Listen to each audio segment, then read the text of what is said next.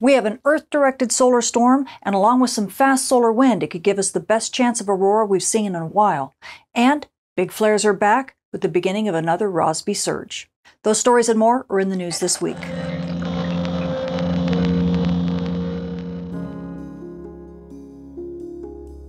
If you want to learn how weather from our star causes impacts at the Earth that shape the future of our world, join Professors Dr. Jenny Meehan, Michael Cook, and myself as we guide you through a space weather certificate program like no other.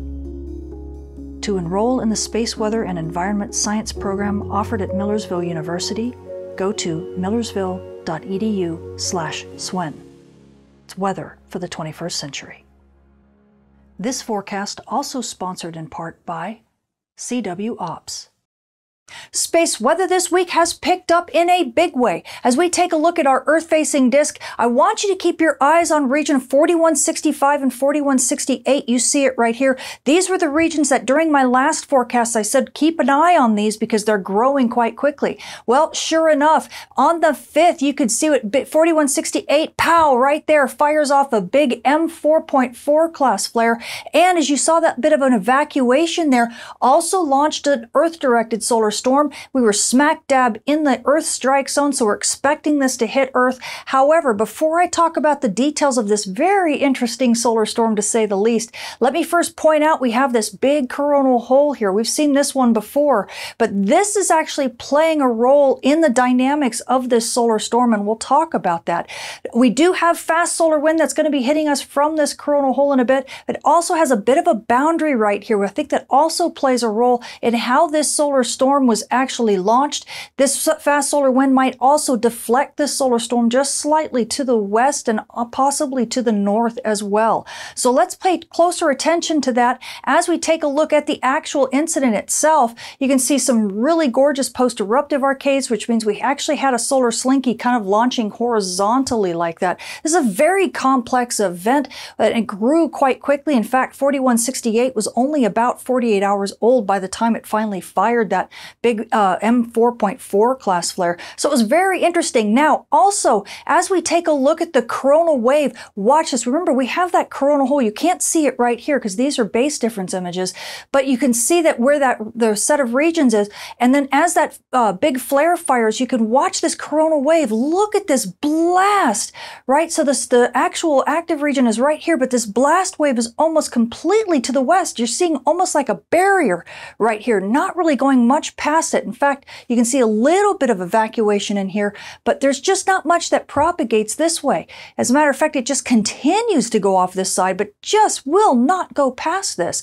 Well, that's actually this barrier right here. So that actually kind of stopped this big blast from actually loosening more material off on the west side of that, which actually then gives us a very interesting perspective in coronagraphs, because when we look at the coronagraph signature, look, it's not even a halo. It looks like you can see a little bit down here. Let me back up just a smidge.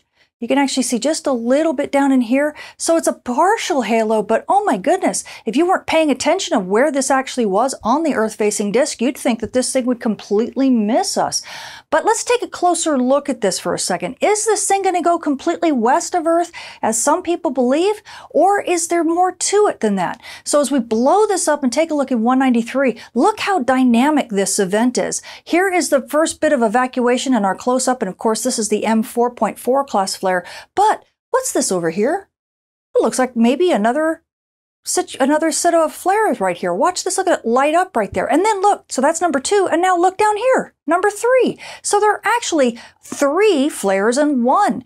And as these multiple flares kind of lifted off, they kind of really created a complex looking structure that if we looked at it more deeply in coronagraphs, you can see this very convoluted kind of structure. I believe that's what made this thing so interesting. Between that and that barrier where that coronal hole is, you can see the bottom of it right there.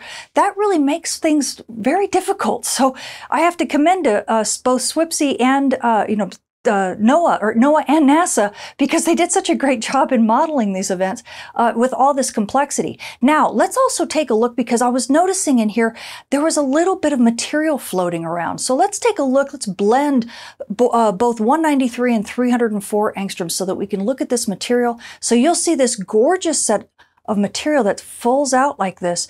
But look what happens. Look at some of it kind of peeling back. Do you see some of that? Well, that's telling us that something else, and especially when this second flare really started brightening, something else evacuated and opened up, and this whole structure kind of started changing. I want to say changing direction, but kind of lifted off this way. So let's take a look in 304 angstroms, and that's the hardest one to see all this material in.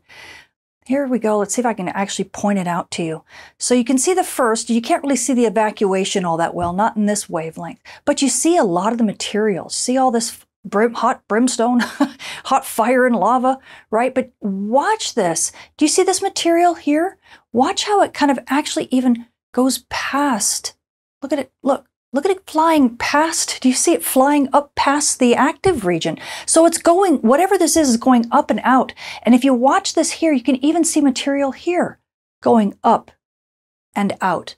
So if you look really closely, it definitely looks like there is material that's going up and out. It isn't just being stopped. So we do have something that is definitely Earth directed, even though the coronagraphs really don't give us that impression.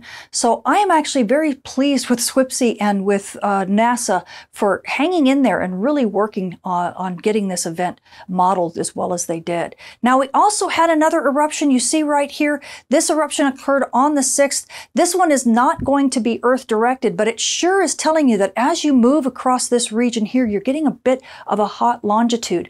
And so as we watch these new regions, especially 4169, 4172, and 4171, as they begin to cross through this area, you start seeing that they're getting busy as well. So it looks like we might be entering yet another Rossby surge. We had this set of regions really growing as it rotated into view. We had this filament lift off as it's kind of rotating through this hot area, and now these regions as well. So I would not be surprised if big solar flares continue to stay on the menu.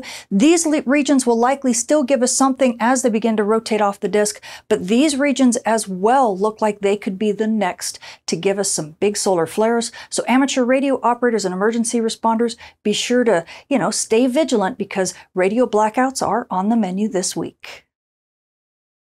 And now switching to our solar storm prediction model, this is NOAA's version of the model. The top panel's density, the bottom panel's velocity, and you're looking down at the sun from the North Pole with Earth being off to the right. And as I set this model in motion, you're going to see with NOAA's version, they actually have most of that solar storm launching very much to the west of Earth. And I'm not sure, after looking really closely at those images and seeing where the material was going, I'm not sure most of the material is going to be completely westward. However, they do have an arm that kind of pivots down in here and is Earth directed. So as we follow that, it looks like they have this hitting right about noon on the 8th. Again, I think that might be a little bit of a conservative estimate. I've also already seen that we are getting these particles rising ahead. That's showing that we do have a shock that's on its way. So this may actually arrive a little bit earlier than anticipated.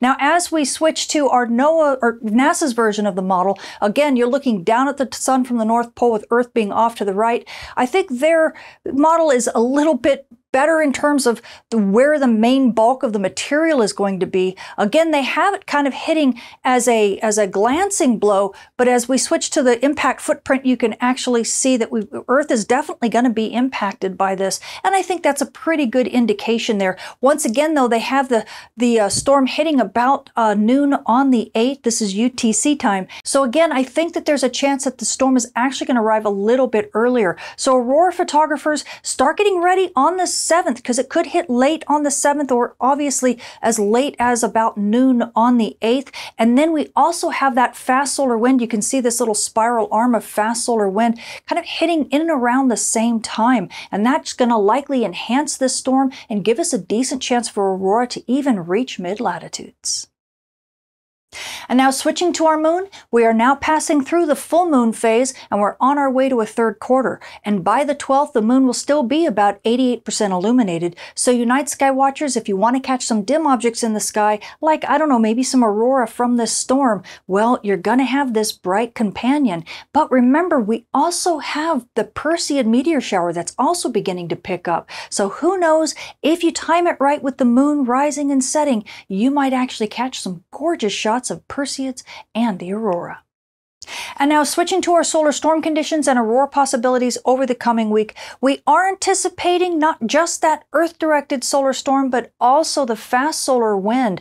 So that's going to give us several days of storming. At high latitudes, NOAA is expecting up to a major storm. In fact, about a 60 to 70% chance of hitting a major storm over the 8th and in the 9th. Remember, we might get a little bit of it ahead of that, so be ready by the 7th, aurora photographers. And then by the 10th, we're probably going to be seeing some fast solar wind, and then things will be calming down after that. So you have definitely a few days to really catch some gorgeous aurora before things calm down. And now mid-latitudes, well, we're only expecting minor storm conditions somewhere around the 8th and into the 9th, but we do have about a 10% chance of a major storm. If it ends up impacting earlier, if it like hits late on the 7th, then of course those chances go up. So aurora photographers, I would get ready on the 7th and into the 8th, especially for this solar storm to arrive, because it could be big enough to give us some decent aurora down at mid-latitudes before things begin to calm down over the weekend.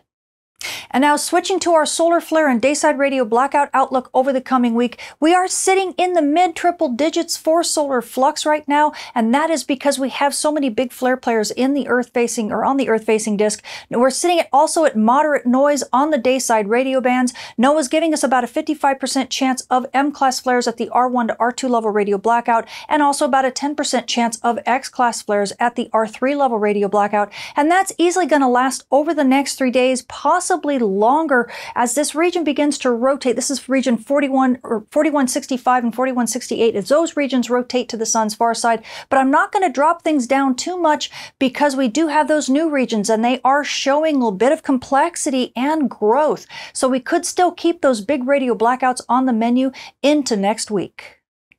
And now switching to our polar radiation storm and polar aviation outlook over the coming week, we are sitting in the green when it comes to radiation storms. We're sitting at the D1 normal range. This is at flight level 360 for you aviators. It's also the S0 quiet range for everyone else. And although we do have a risk for R3 level radio blackouts, as of right now, it doesn't look like we have a big risk for radiation storms. We're only sitting at about a 5% chance of radiation storms. I'm pumping that up to about 10% as those regions that we were talking about begin to move to the west limb. That always makes that risk a bit higher.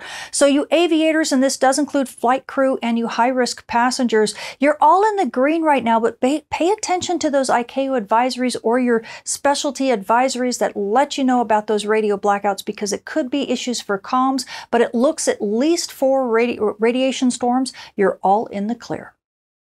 So the space weather this week has picked up in a big way. We have that Earth-directed solar storm that should be hitting us probably around the 8th, but you know, it might hit a little bit early. So aurora photographers, start getting ready around the 7th and then into the 8th and possibly through the 9th and the 10th before things calm down, especially if you're at high latitudes. But you mid-latitude aurora photographers, you might want to be taking a look too. And now amateur radio operators and emergency responders, well, big radio blackouts are back, and they're going to continue to be like that easily over the next few days, probably into next week as well, because those new regions look like they're going to pick up where regions 4165 and 4168 left off. So you're just going to have to hunker down and deal with it. And now you GPS users, well, you know, we got radio blackouts on the day side and a lot of noise on the bands. And then on the night side, we're going to have this decent solar storm. So GPS reception might take a little bit of a tumble this week. So stay vigilant. And if you're flying anywhere near Aurora or anywhere near those dawn dust terminators, be sure to calibrate your magnetometer often and stay tuned. I'm Tamitha Skov, the Space Weather Woman. Thank you for watching.